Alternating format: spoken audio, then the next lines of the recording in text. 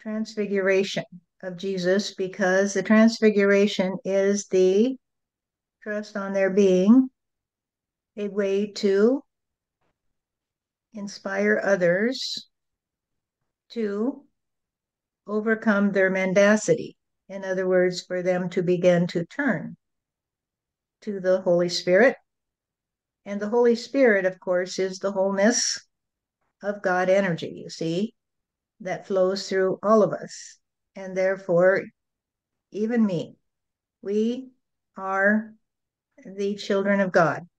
And therefore, we are all the recipients of the Holy Spirit, because everywhere we turn, it comes to us from everybody around us, and we pass it on, because that is the nature of the contiguous quality of soul, you see. There is no gap between you and me, so to speak, because soul is the history of humanity. So when we talk about humanity, we are talking about the completed story of our soul to date, you see. Our soul has many facets. It is one soul, but it has many facets. And each of those facets has a lead, you might say. It is like saying that the lead is the needle that pulls the thread, you see. And so each one of us is a needle that is pulling a thread behind us. Do you understand? And the threads are weaving together.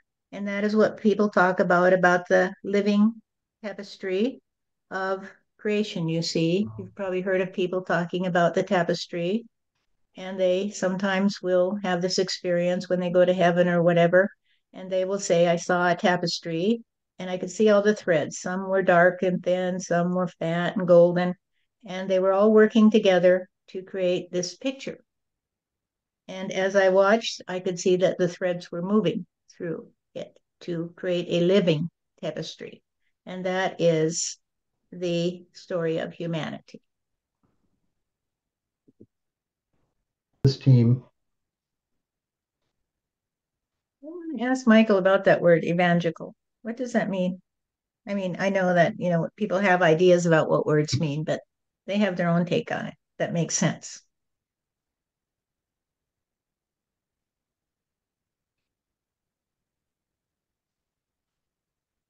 Straight from the heart, honey, because he expressed it perfectly. Evangelical means that you are the angel in the heart of mankind. Because the angel in the heart of mankind expresses itself through the members of humanity, you see?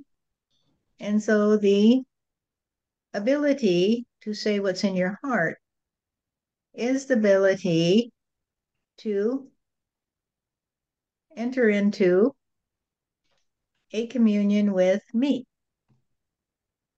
because I'm the angel in your heart, because this is the part I play today. I play the part of the angel in your heart. And so when you talk to me, Michael, and you say, Hi, Michael, how are you? You talk to the one who connects you to God, you see? And that is the angelical part. So this is the way it works. The Eve part is that it is the angel in the children of Eve, you see. And so it is the evangelical that can express these things, because the angel in the heart has to go through the children of Eve in order to reach the children of Eve, right? Good. And so when you speak what's in your heart, then you are allowing me to connect with you and help you to connect with the other children of Eve. and this is all there is to it. However, it is not true that you are to spread dogma. It is not true that you are to try to convince people that what other people say is true. You are only to speak from the heart of you, because only when all the children of Eve can speak from their own heart will the angel in the heart be able to start to help them to be in paradise, you see, because once you can let go of the old version of your life, you will enter into the new version. So this is the story of the caterpillar and the butterfly. The caterpillar will be the essential nature of the butterfly. However, it has to let go of its trust on crawling around on the ground or leaf in order to spread its wings and fly and get so high and so beautiful that God will smile and say, "Hey, I welcome you today to paradise because you spread joy wherever you go." And so the people who are afraid to let go of the ground, you see, ground level, and spread their wings and fly, will never go through the cocoon stage. They will never go through the stage when they wrap themselves up in the dark, you see, and say, "What am I? What am I? What am I? What's this all about? What am I? What's this all about?" That is the stage of the transfiguration, the transformation. It is the transfiguration from the figure that could only crawl along the ground like the snake into the angelic form, you see. So as you continue to trust on your ability to trust on your heart, you see, you will know that even the cocoon stage has to happen. It has to happen. So those people who emerge from the cocoon are the ones that you hear of who suddenly, in the worst point of darkness in their life, have a sudden realization and they awaken, you see. And it is a necessary stage. So, and you have spoken of the need for those who have left Christianity behind to find the new option, you see. So they're struggling to figure out how to transform themselves from the caterpillar into the butterfly. But some of them are afraid of the cocoon, you see. They're afraid to enter into the cocoon because it can be very dark in there. It can be very dark. He doesn't want to continue to be programmed by others, you see. And so he doesn't trust on anything. He doesn't trust on anything. And so he goes into the void, which is the lack of trust on dogma, you see. And you don't know what to believe anymore because if you can't believe the stuff that they told you, then what can you believe? And it is in that stage you let go. You let go of all your programming, you see, and you enter into a state of complete apathy and disheartened ability to see any purpose in life. And then out of the darkness comes the light, you see, because you have to let go of the caterpillar to be the butterfly. You have to let go of the caterpillar to be the butterfly. And so for these people, they will come to be a butterfly, you see, because eventually they will go through the dark night of the soul and they will come to see it was just a cocoon that held them tight.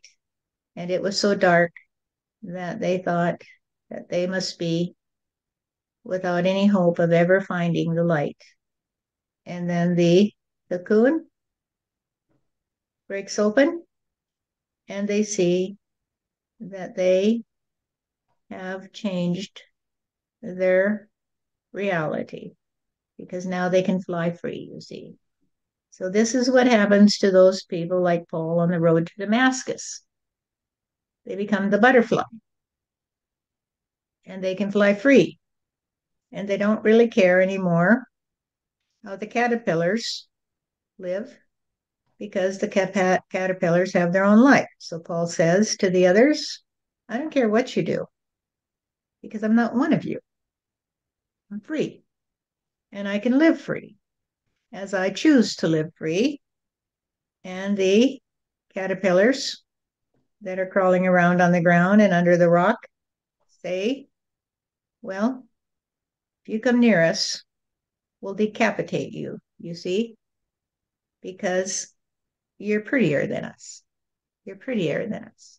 And we can't have pretty butterflies flying around because we don't trust on the process, you see. We don't trust on the process of growth. And this is the difference between humanity and the caterpillar, you see. The caterpillar trusts on its nature. It trusts that it must go into a cocoon where it will take a long snooze and say, well, I guess I'll never crawl along the ground again because I can't trust on it anymore. I can't trust on it anymore. I'll not be sitting there nibbling on a leaf because I can't trust on it anymore. I can't trust on it anymore. Woe is me, woe is me. And then the cocoon opens and out comes a butterfly and it licks its wings and says, hey, I'm free, I'm free. I have been transformed into a new version of reality. So, for those who go through this, it is the opportunity to help God, to help the rest of humanity to see that every one of us is a caterpillar until we lie away. And we will go through this process again and again and again until all of humanity understands the progression, that they are ready to spread their wings and fly. And the analog to the caterpillar ends here, because once all of humanity spreads their wings and can fly free, they will repopulate the world in a society of peace and harmony, you see. They won't have to crawl on the ground and say, oh, woe is me, oh, woe is me, oh, woe is me, because all I can do is stay here and drown, you see, until God plucks me up out of the sea and takes me to heaven, you see. And that is the story of the rapture, that they're crawling around the ground. And the only way they can fly free is for God to pluck them up into heaven, you see, and turn them into a butterfly. But they can't trust on turning into a butterfly on earth, you see, because the butterfly on earth is the trust on the simplicity of nature, you see, that the nature of humanity is to grow into the reality of their shared trust on God, you see. They have to grow into their shared trust on God, that God has it in hand, that God knows what he's doing. So, for example, you understand that over and over again, you see the synchronicity in this story. Over and over again, Steph will say to you, well, yeah, that was Thomas and da da da da da, and this was that. And look at this name. This name is very interesting, and this word is interesting. And it's not because she's trying to control reality. She trusts on God and she just says, hey, I trust on God today that God has it in hand. So I'll just do what I do and say what I say. And then all of a sudden, she sees all the pretty butterflies. And she says, look at all those little butterflies. Look at this name. Look at this word. It all coordinates, you see, into a beautiful, beautiful world of color, sight, and sound. It all works together. It's not separate, you see, it's all together. And then she'll say, well, that was fun. Now I'm just going to do what I do and say what I say. And sometimes she'll just lay down and drift away and say, I don't need to worry about anything today because I'll be guided, you see. Right. I will be guided because there's something in the heart of me that will speak to me and guide me, you see. So I don't have to worry about it. Why do I have to tell my heart how to start a different way? Why do I have to worry when I can trust on my heart? Because if my heart says, well, you're not real today, so you'll just have to go away, poof, you're gone, then it must be reality. So far, my heart has never said that. So far, my heart has said, you are the beloved child that I have craved. You are the beloved child that wakes up every day and says, I wonder what will happen today. I wonder what will happen today. This is the best of the best. When the child is able to open its eyes and get a surprise every day, then the father will say, wow, this child encourages me. This is the best child ever because this child never gets jaded, you see. This child never feels the despair that I feel in my heart when I look at the ones who don't remember me, don't love me, don't care. This child runs into my arms and says, hey, Daddy, look at the butterfly today. Hey, Daddy, that was really fun. The trick you played on me when you told me that I should just trust you and you would do what you do. And then I saw the butterflies all around me. And I saw that this connects to this and this connects to this and this person was this person and now it all makes sense and I can listen to Jesus talk and I don't have to worry about what he'll say because I know it's okay. I know it's okay. I don't have to try to control reality. I can just let it be. And then the butterflies you see are the realization that it's all connected.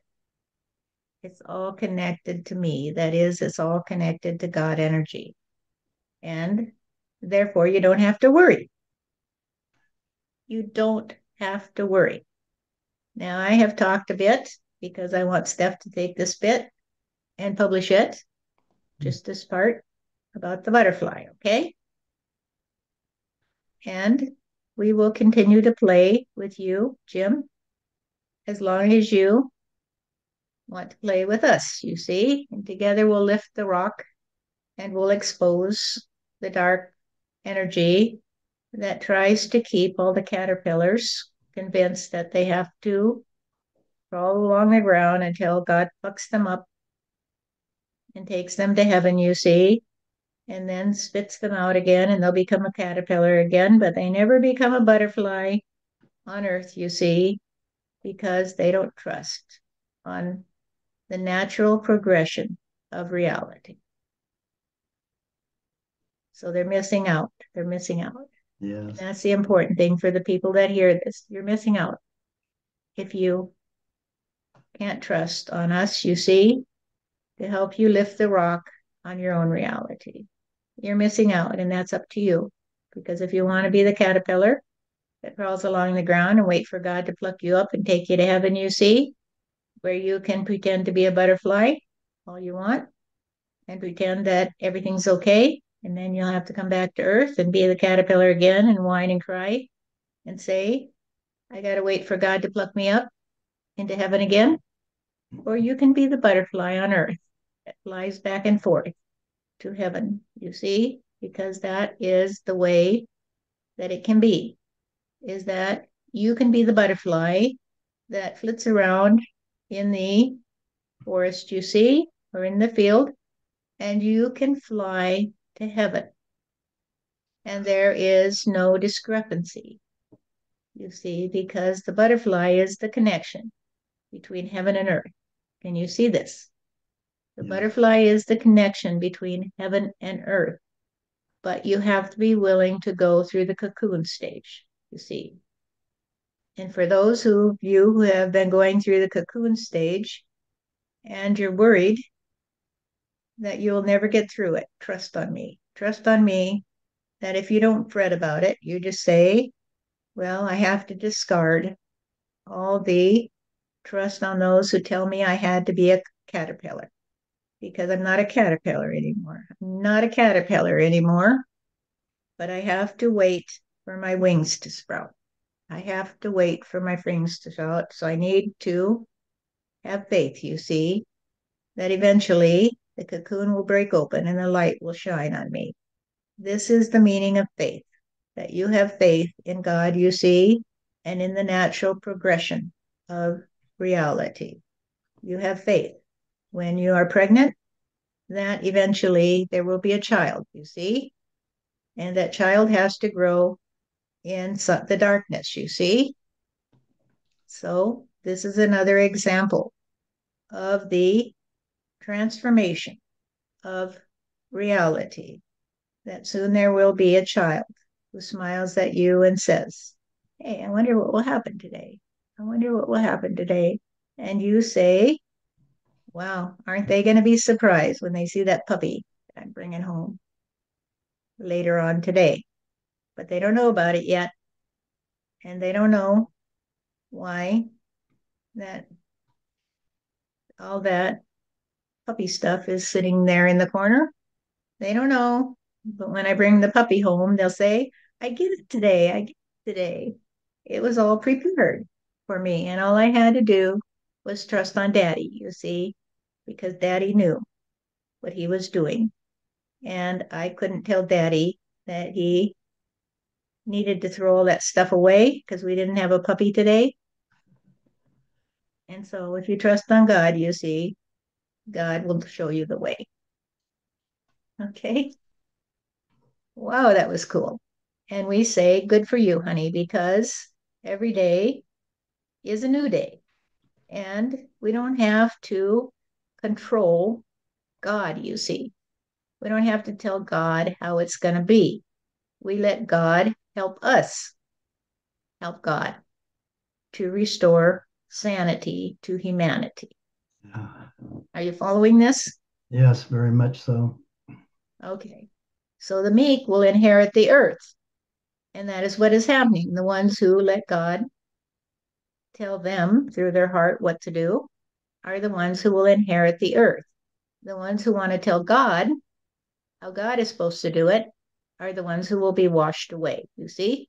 Yes. They will be washed away. And so when somebody came on one of the videos that was public and said, this sounds like a false Christ, in response to Jesus's response to your questions, Steph took the time to respond to her because she's entitled to an answer. You see, she's not to be ignored. We're not here to ignore people and say, oh, you're just stupid today, so we don't want to play with you. We just give them the chance. We give them a chance to enter into a dialogue. And if they choose not to, if they go away, that's okay. However, Paige took the time to answer because she understands that you have to reach out to these people so that they can reach back if they want to. If they choose not to, that's okay. If you stop and say, hey, we're not a fake boat here ready to pick you up out of the sea.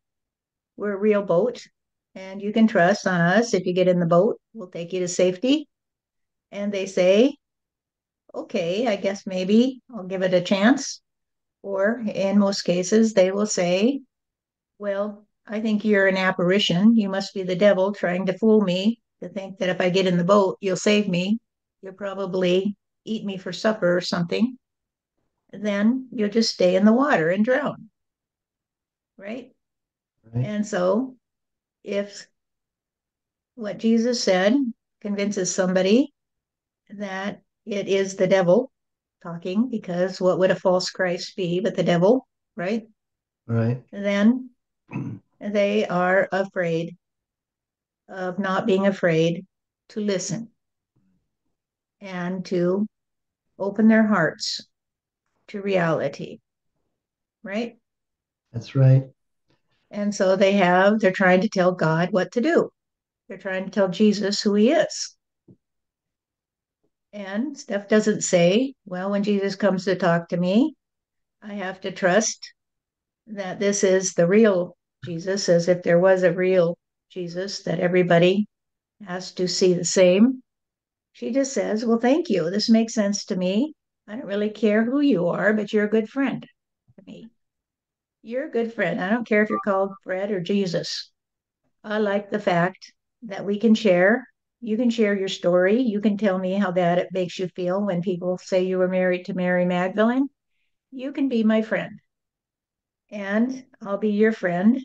And we don't have to worry about how other people see you. When you have a good friend, do you care how other people see them?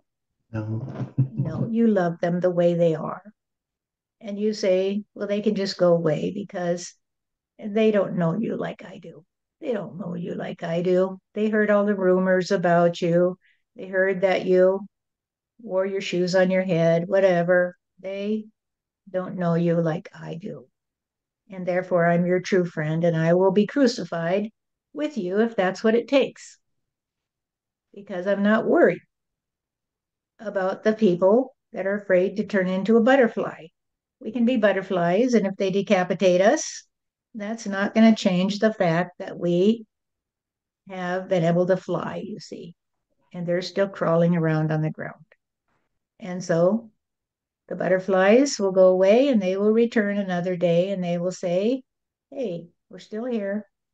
We're still butterflies and we're still trying to convince you that you can fly.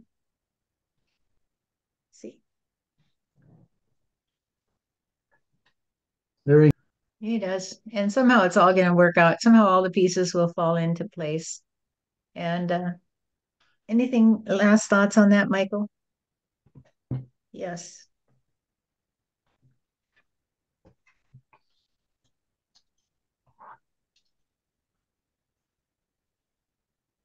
All of creation is a trust on keeping the faith. And even if humans lost their trust on their ability to remain in the present physical reality, and they had to be retrained, you might say, through a different reality. And I'm using the analogy of retrained as in the train you discussed, Jim. And they had to get on the train and get off at different stops in order to go through the steps of reintegrating their understanding of reality, then it will happen. It just is kind of sad to see that people would be willing to start all over again and not move forward from where we are. So we're in kind of a bottleneck, you might say. And the bottleneck is where you are, Jim and Stephanie and me, because we're working to help humanity to make it through the darkness into the new reality.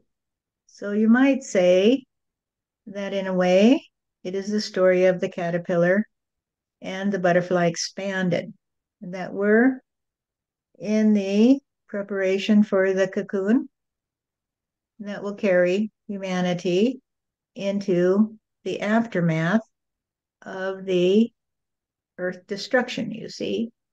And so, what we're trying to help you do is create that cocoon.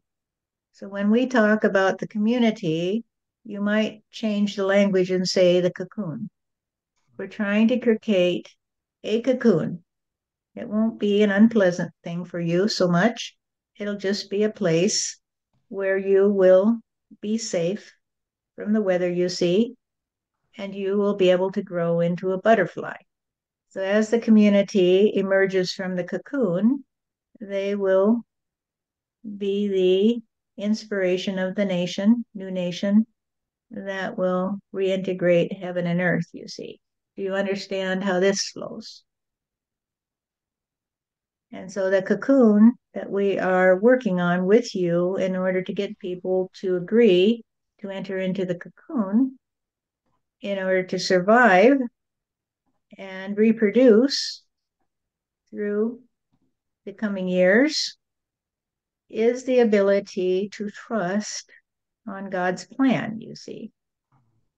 That God has a plan in place to change the face of the earth because the people that did not grow that trust on just staying at ground level and being caterpillars will be taken away so they can no longer destroy the cocoons, you see.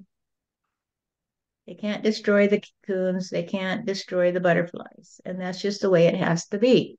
It's the natural progression of reality. They'll come back, of course. They are eternal souls, so they will not be lost. However, the fate of humanity rests on the shoulders of those who don't care because they already know that God has it in hand. They don't have to try to control God. Those who are trying to control God will be the ones who are lost, you see. But they will be found by God, and God will say, well, if you have to start over again as an amoeba, that's what you have to do, honey. But it's just the way it is. And they will say, okay, and they'll become an amoeba and they won't even think about it, you see, because an amoeba doesn't have much to do except eat and reproduce, you see. That is its nature. And then gradually, God will allow them to be returned to a higher state of complexity. And so we're at a very high state of complexity with the human vibration, you see. It's very complex, very complex. Each human being is a country unto itself in terms of their physical reality. And so we have to make the next step. And where do you go from here? Where do you go from here? Where do you go from the failure to grow? If you fail to grow, then you will never know the next step, you see. And so you just go back and do it again, do it again. And you could go through this for eternity, where you just go back and grow through it again, you see, because that amoeba is a reality. It's a reality. And the cat that you pet is a reality. It's a reality. And it has a certain perspective, you see, but it does not have the capacity of the complexity of the human inspiration that allows it to express itself in the beauty that pleases God, you see. The beauty that pleases God is the ability of humanity to be so creative and to express itself in so many different ways, whether it's art or music or mathematics or science or just cooking for the family. It pleases God, you see.